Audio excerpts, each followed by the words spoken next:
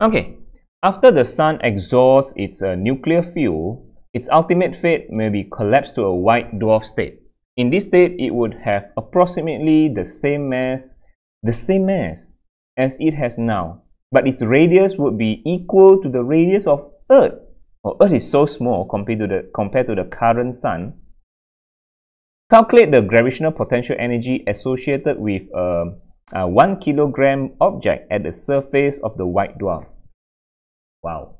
Okay, so now let's imagine this Sun. It shrink its size to the size of the Earth, yet it still have the same mass as now. Okay, look at the Sun. Okay, let's draw the Sun. This is the Sun. Okay, so let's say it shrink. Okay, it shrink itself. Okay, it shrink. Oh, it shrink itself. Oh, sorry. Let me draw it out. See that? It shrink itself. Last time, this is the mass of Sun, but after it shrink, it still maintain the same mass of Sun. Okay, the mass never changed. However, the radius has changed. Look at the radius. See, last time is radius of Sun. Sorry, last time is radius of Sun. However, now it become radius of Earth. Now he become radius of Earth. So small. Last time his radius of Sun. Now he become the size of Earth. Yeah, radius of Earth. But it still maintain the same mass. You can okay. What's the formula for gravitational potential energy? Okay. We need to calculate this. Yeah. So we need to find actually the gravitational potential energy.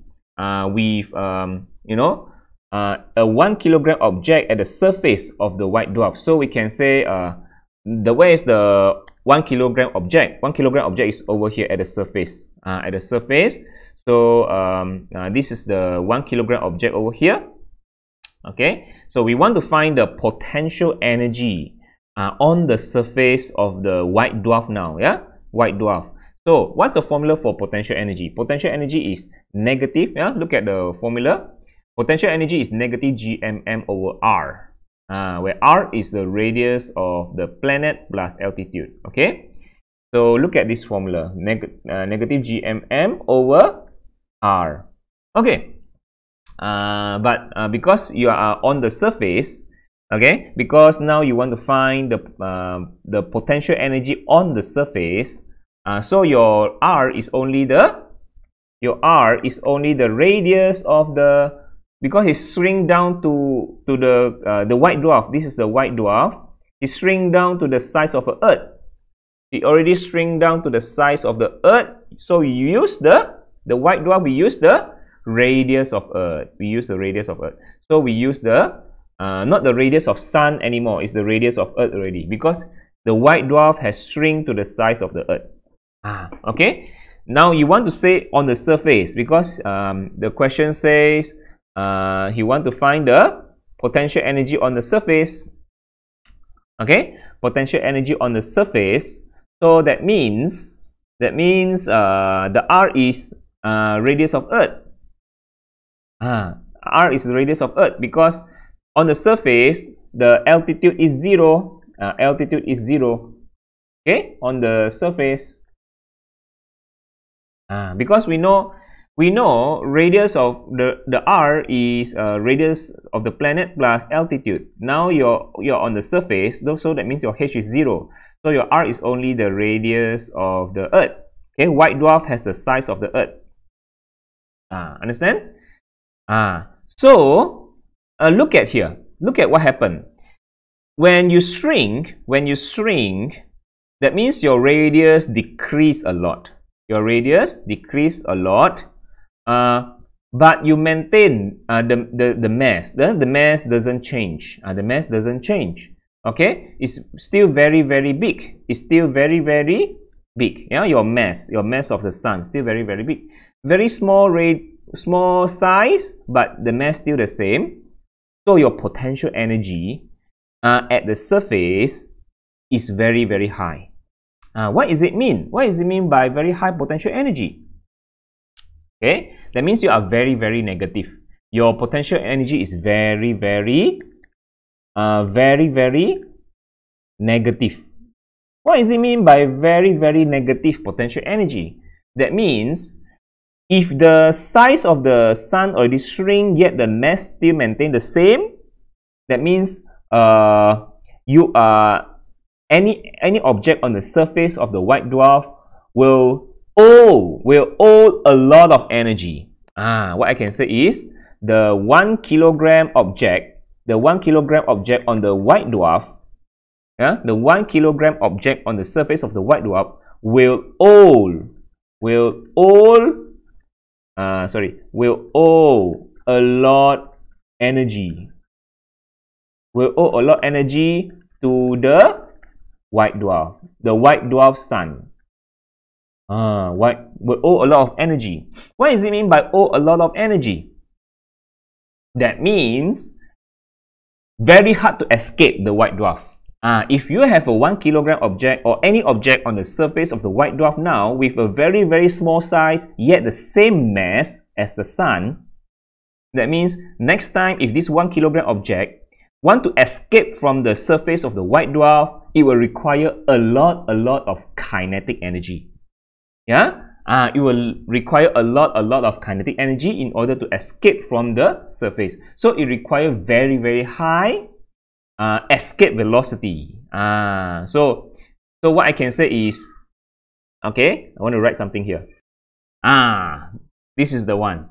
That means if you have a very, very negative potential energy on the surface of the white dwarf, that means this object will owe a lot of energy to the white dwarf. That means very hard to escape. Next time you want to escape for this 1 kilogram object to escape from the surface of the white dwarf sun, very, very hard to escape. It requires a lot of kinetic energy, which means it requires very high escape velocity in order to jump out from the gravitational pull of the white dwarf. Require very high escape velocity in order to jump out from the gravitational pull of the white dwarf sun. Also means that this object will experience very, very high gravitational force or gravitational pull towards the white dwarf sun. It has very high gravitational force on the surface. Okay, this is just concept, but to solve this question, not necessarily needs for you to know this concept, but sometimes you need to understand the situation. It's good for you to understand what happened rather than just solving the questions. Okay, it's better for you to also understand the concept behind. Okay, so now let us calculate the potential energy using just the formula. Okay, U equal to negative GMM over R. Let's find out how negative is this potential energy. Let's find out how negative. Okay, so use this formula. Use this formula. U equal to negative. Okay, U equal to negative GMM over R. Okay, so do we have all the needed value? The M, big M, is the mass of the mass of the sun. Mass of the sun, means this mass of the sun. Okay, this is the point mass, big M. Okay, this is the big M. And what is the small m? The 1 kilogram object. The 1 kilogram object. This is the test mass, small m. This is the big M. Okay, this 1 kilogram is the test mass. What test mass? Okay, this sun is the point mass. Okay. So we also can write the formula as this one. Not necessarily have to use big M, small m. We also can write as m of the sun, m of the object also can. Okay, mass of the sun, multiply mass of the object also can, like this. Not necessarily have to follow big M, small m. Okay. But we use big M for point mass, small m for test mass. That's also another good way of thinking. Okay, so now how about the R? Remember, the R is radius of the planet plus altitude. But now we are on the surface. You see that? On the surface, that means your H is 0. Your H is 0. Okay, so So that means this r is just the radius of Earth, because the white dwarf already shrink down to the size of the Earth. So we just take the radius of Earth. Okay. So maybe we can write it down again. So this one is we just take this one as a radius of the Earth. Okay. Can write it down again, but in a better. So our h is 0, yeah. Our h is 0 because on the surface, our h is 0 on the surface. So the big M is the mass of sun, small m is the mass of object, 1 kilogram, and r is just radius of Earth because it's on the surface, yeah, because it is on the surface. Okay, so now let's substitute the value. Okay, that's what we can do. So potential energy equal to negative, what is the G? 6.67 exponent negative 11. Okay, and then what is the big M? Big M is the mass of sun. So 1.99 exponent 30. Wow, that's very big, huge. And 1 kilogram, mass of object is just 1 kilogram. 1 kilogram, 1 kilogram, very easy, yeah? And then divided by radius of the Earth. Radius of the Earth is 6.38. 6.38 exponent 6. Remember, scalar quantity. This is a scalar quantity. So the r here, no square. You see, r here, no square. Don't you square it. R is scalar quantity, r no square. Okay, let's calculate. Okay, I got the answer already. Yeah. So what's the answer? The potential energy. Don't forget. You have the negative. You owe energy to the sun, to the white dwarf. You owe the 1 kilogram object. 1 kilogram object owe potential energy to the sun. You want to escape. You need to pay. You need to pay back that amount of energy. You need a lot of kinetic energy in order to escape. So you must have the very high escape velocity to have that amount of kinetic energy.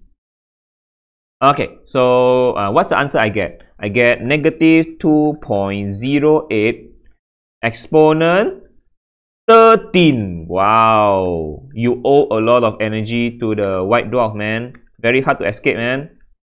Yeah, so that's the answer. Is that correct? Is that correct? Negative 2.08 exponent 13 joule. That's correct. Okay, so hope you understand. Okay, okay, let's move on to the next questions.